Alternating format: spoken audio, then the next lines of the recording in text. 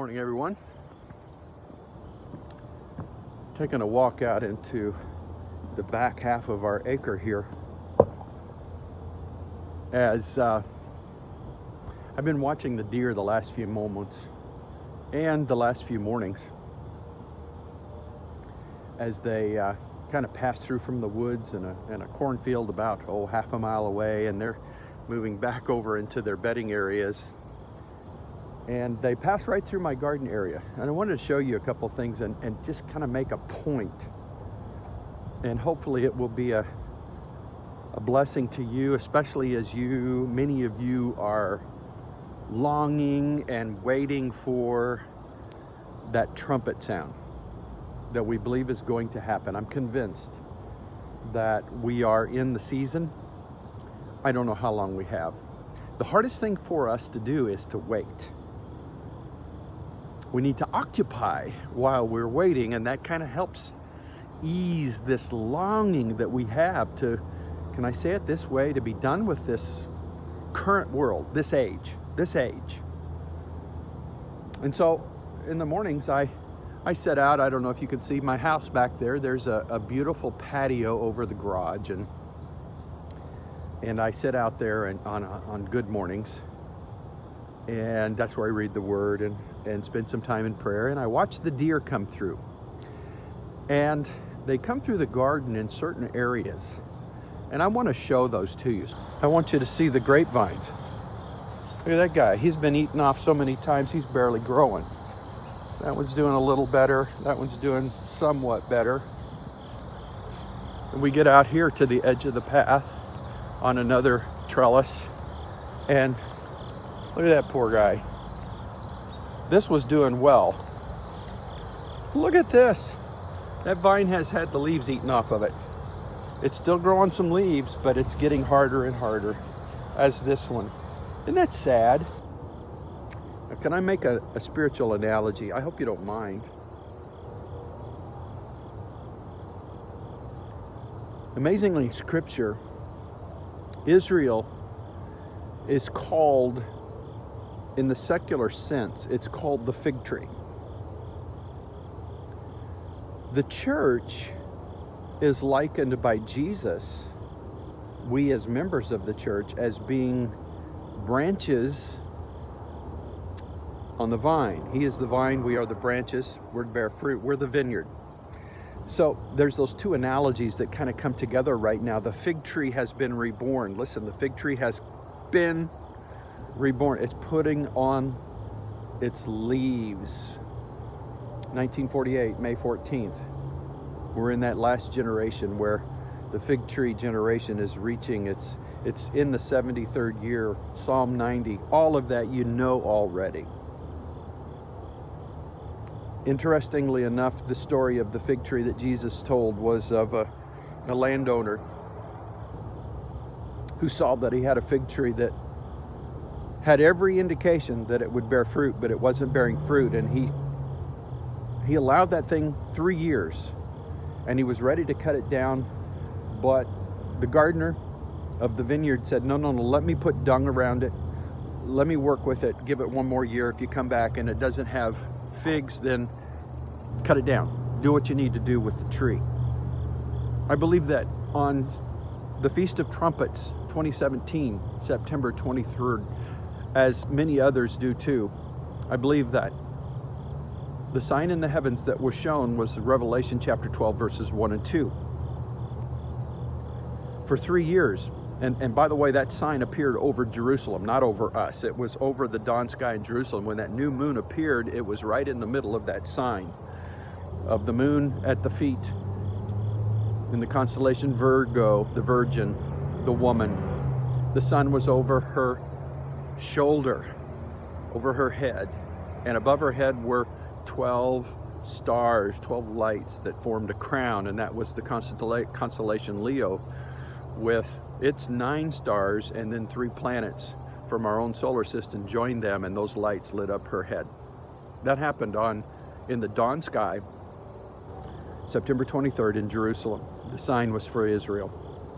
For 3 years, it's been ignored, and it had been ignored. Did you realize that September 23rd of this year, we are coming up on, in the Gregorian calendar, we're coming up on the 4th year. What does that mean? It means the fig tree has reached its time. The vineyard, what is happening to the vineyard? And that's why I brought you out here to my little vineyard to see these grapes over my shoulder. Look at this, just the ravaging of the grapevines. I have no grapes on here at all. The vineyard around the world is being devoured. There have always been moments of great persecution in areas of the world and martyrdom. For those people who have stood strong and have lived the gospel and followed Jesus Christ to the point of death, we give thanks for them, because they have given the ultimate of faith. I pray that people in Afghanistan and Syria and Iran and Pakistan and other places where persecution is heavy and people die for Christ, I pray that God would give them strength to stand. The problem really for the rest of the world is the church is living so close to the trail of the enemy, and that's why these vines are getting the worst of it, because they are right on the deer trail. They are where the deer pass through. And so much of the church has wandered and strayed close to the path of the enemy and has absorbed its philosophy, has absorbed the world's crud, the wokeness, the buying into the philosophies, the buying into the deception of the day. Listen to me. The church on the edges is being devoured. Stay true in these days. If you don't know Jesus Christ as your Lord, you need to come to Him. Believe on Him. All who call upon His name will be saved, the scripture says. Believe in your heart that God has raised Him from the dead. Confess Him as your Lord. Have a mind change. Have a change of mind about who Jesus is and follow Him. You will be saved. The day is growing so short. But I wrote down a few notes. I've got to do this with one hand. I don't know if I can do it, but I wanted to share a couple of notes that I wrote down earlier and a couple of verses. Pardon the shaking of the camera. I'm trying to get this in my right hand. But listen, the edges of the church is being devoured. The church that's living on the edge is being devoured. And I don't mean the edge of goodness. I mean the edge of the weird and crazy doctrines and ignoring the day that we're living in and pushing this jab and all of the things that they're just flat out being devoured and being brought to a place of apostasy. I say it as clearly as I can say it, not out of anger, but out of my heart aches for what I'm seeing. But there is a promise to the fig tree. After 4 years, the fig tree is about to be brought into a time of trouble. I believe it is upon us. Again, I do not know the dates that the Lord has set, but He has set an appointed time. Listen closely. It is coming upon Israel. Israel has bought the lie. Israel has bought the lie. A good portion of its population has had the first round of the viper, I'm going to call it the viper, and is preparing for the second and third and even fourth rounds of the viper. Israel has shown itself to be in love with the harlot of this world, the spirit of Babylon, the spirit of science and all of this. It's about to come under the trouble called Jacob's trouble. The church is on the verge of being devoured.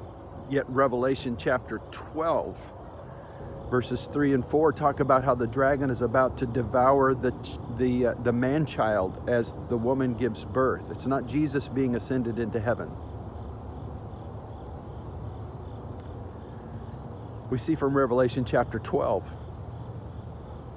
that man-child is caught up, harpazo, into heaven before it can be devoured. I believe the church, the true church that is calling out to the Lord and not falling into this apostasy and not giving way to all this crud and not living on the edge of wokeness where it's being devoured and doesn't even know it's being devoured. I believe the Lord is going to rescue his church. And for those of you who say that the rapture and pre-tribulation rapture is escapism, you are right. It's the Lord saving the church.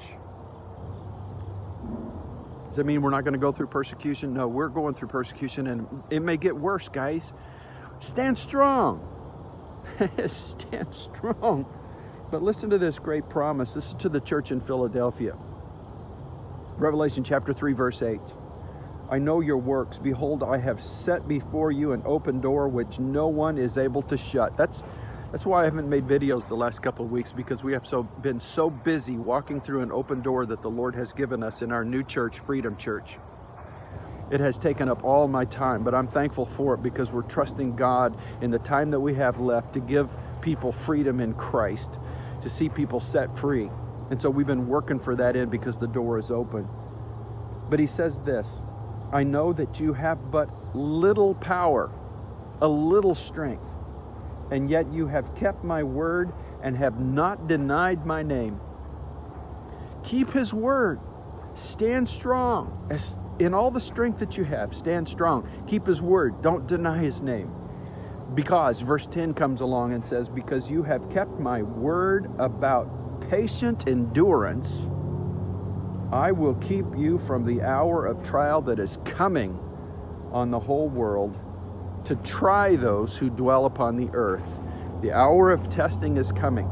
Here's my encouragement to you, believer. Be faithful to the Word of God. Be faithful to Jesus Christ. Be faithful to your faithful church.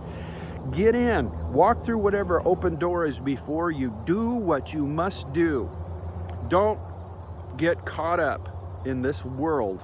Don't get caught up. I know it's easy to be discouraged and angry. Don't be discouraged and angry. Look up, for your redemption draws nigh, but at the same time, grab someone's hand, spiritually speaking. Share Jesus Christ with them. Get them in the door as best you possibly can. It's the Holy Spirit who does the work, but you're the one who gives the word. You're the one who shares the testimony. You're the one who shares the gospel. Do it and get away from the edge. Get away from the edge. Get close to the center. Get close to Jesus. Now is the time. The time is upon us. Again, I don't know how much time we have. So I'm trying to encourage you. Just like I'm speaking to myself, I'm trying to encourage us all.